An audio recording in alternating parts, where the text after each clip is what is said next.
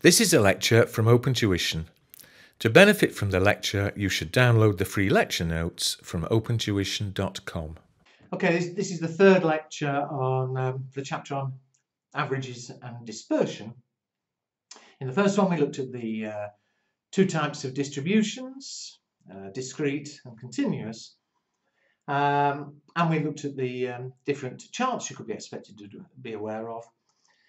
In the last lecture, I looked at measures of average, arithmetic mean, median and mode, but the example we looked at was where we had discrete variables. We're now going to look at mean, median, mode again, but where the continuous variables. So if you look at example 3, it's those total wages again. And so what did we have? 0 to 500, 500 to 1,000, 1,000 to 1,500, 1,500 to 2,000, 2,000 to 2,500, 2,500 to 3,000. And the frequency, I'm leaving a space, you'll see why in a moment, but the frequency 1, 4, 8, 19, 14, 6, total 52. And first of all, we're going to look at the arithmetic mean.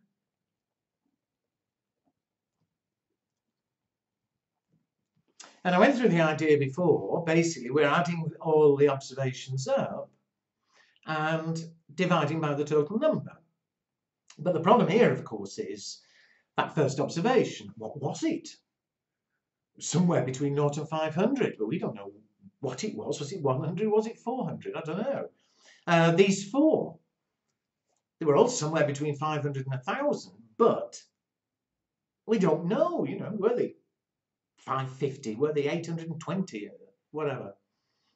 And so what we do, we replace each range by the midpoint, which does make it perhaps rather approximate, but we take the midpoint and we say, right, instead of 0 to 500, we take 250. Instead of 500 to 1,000, the midpoint is 750, halfway between them. 1250, 1750, 2250, 2750.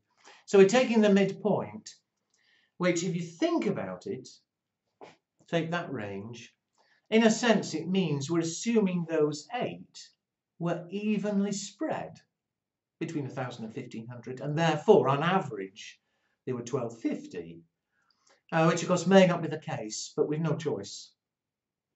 If it's continuous, we let the midpoint represent the range. And so that becomes x. And it now is just like we did before. Ignore the original range. It's as though there was 1 at 250, 4 at 750, 8 at 1250, and so on. So we take f times x to get the total of them all. 250, 3,000, 10,000. That's a bit big for me. 1,750 times 19. 33,250. 14 times 2,250. 31,500. 6 times 2,750. 16,500. And so the total of them all, or sigma fx, if you remember, 250 plus 3,000, 10,000, 33,250, 31,500, 16,500. The total is 94,500. So that's the total of all the observations on the assumption I've made. The total frequency, there are 52 observations, and so the arithmetic mean, the total divided by the observations, is, the symbol again is x bar, 94,500 divided by 52.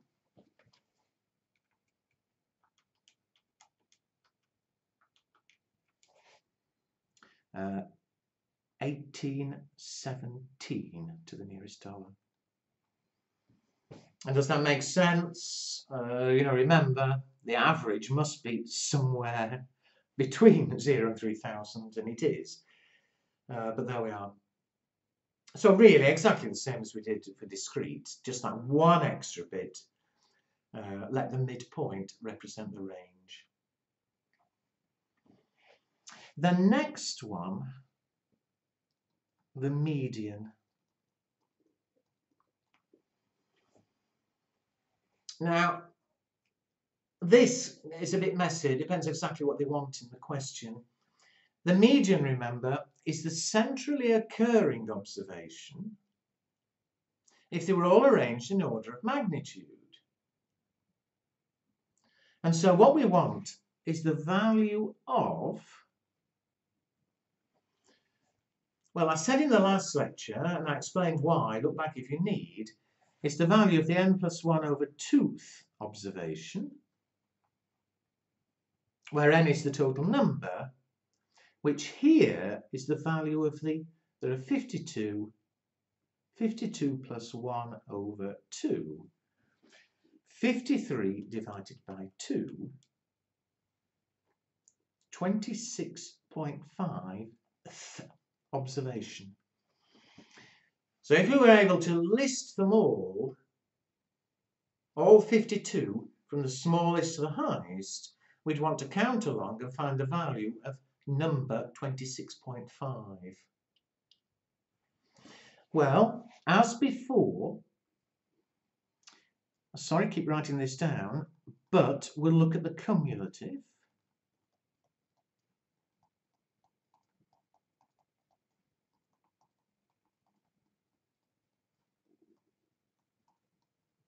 Nearly there. Oh dear. The frequencies, what was it? 1, 4, 8, 19, 14, 6. So if we look at the cumulative or the total frequencies, the first one took us up to 500. Up to 1,000 were another 4, so 5 was up to 1,000 in total. Another 8 up to 1,500, so a total of 13 took us up to 1,500.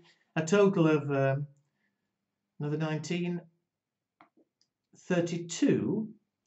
32 were between 0 and 2,000. 46 were between 0 and 2,500. And of course 52, all of them were between 0 and 3,000. So where is the 26.5th? Well, the 13th one is took us up to 1,500.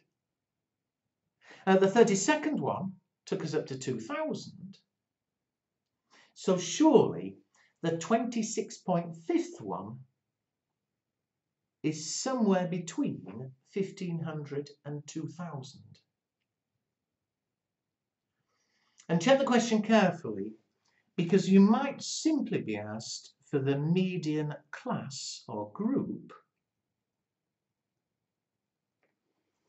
We want the value of the 26.5th, and the 26.5th observation must be somewhere between 1,500 and 2,000. And so if they just say, what's the median class? Then there is your answer. Somewhere between 1,500 and 2,000. Slightly silly perhaps, but we can put an exact value on it by assuming that the 19 observations are spread evenly between 1,500 and 2,000. And we say, if that's the 19th, I beg your pardon. Sorry, 13 took us up to 1,500. So we say, if that's the 13th observation, and that's the 32nd observation, what do we want? We want the 26.5th observation, which is sort of somewhere between the two. And watch what we do. We say, well, it's going to be more than 1,500. But, you know, is it 1,600? Is it 1,700? Is it 1,800? Well, we say, in total, there are 19 observations between 1,500 and 2,000. We want one, we're at the 13th, not the 26.5, we want one that's 13.5 through it. From 1,500 to 2,000 is 19 people, or 19 observations, I'm sorry, not people. From 13 to 26.5, the difference is 13.5 observations. So we say, okay, it's 13.5 out of 19. We say it's that proportion of the difference of 500. Again, we know it's more than 1,500. We know that an extra 19 is an extra 500. To get to 26.5, we want an extra 13.5, so we take that proportion. And what do we end up with? 1,500 plus, it comes to 355.26. It comes to 1855. So a bit messy, and as I say, do check carefully what's required. If it's the median class, well, you should have no problem, 1,500 to 2,000. But if you're actually required to put a figure on it, then, well, it's pointless me keep repeating, you would put 1855. Now then, before I leave the median, and then we've got a really easy one, don't worry, but before I leave the median, in fact, to get that figure, the 1855, it's one use we can make of the ogive, which I dealt with in the first lecture. Let me show you. Let me draw the ogive again. So for the last time, let's write it all up. 0 to 500, 500 to 1,000. I could just wind back, but then we're up and down.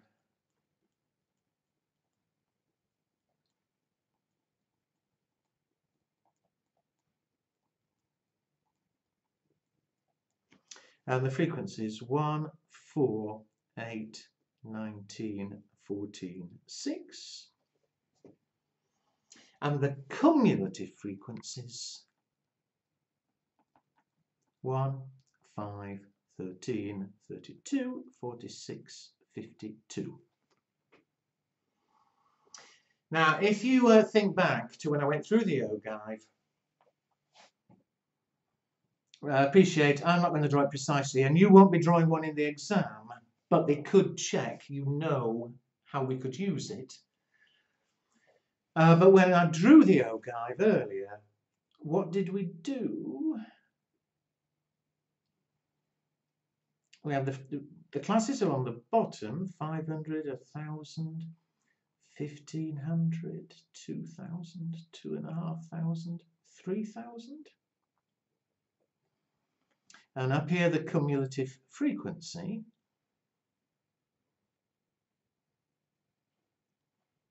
And 10, 20, 30, 40, 50.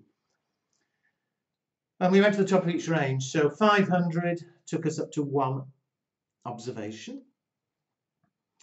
1,000 took us up to 5. 1,500 took us up to 13. 2,000 took us up to 32. 2,500 up to 46. And 3,000 up to 52.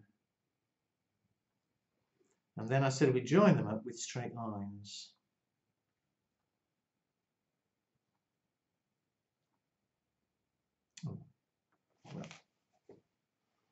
Okay, now we've been through that and you've got to know what the OGIV is. But the way we could use it for the median, we've already said that it's the value of, since there were 52 observations, it was the value of number 26.5.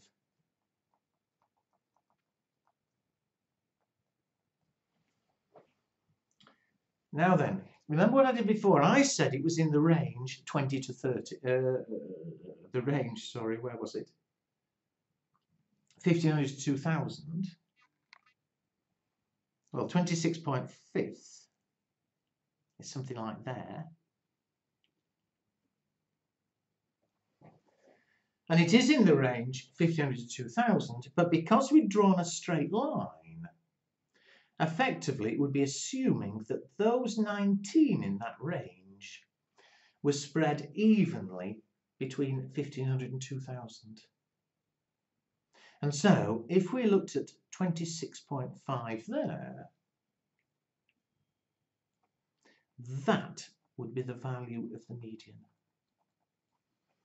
Now mine was only, obviously the graph isn't precise, and again you won't be drawing this graph in the exam. But had it been precise, you could have read off, and that figure would have been exactly 1855. So, a bit messy, sorry. Of the three, it's the only one that really sort of is messy. Because the final one, the mode, remember, I said it was the most frequently occurring observation, but certainly in your exam, you can only be asked for the modal class or group, which is easy. It's the most frequently occurring group. And if you look at the original table, which is the most frequently occurring? Well, it's 19. It's the range, the group, 1500 to 2000.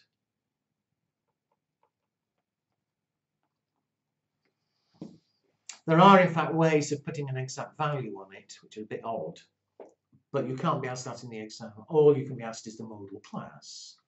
And there it is, 1500 to 2000. And just as with the previous exam on discrete variables, there can be more than one.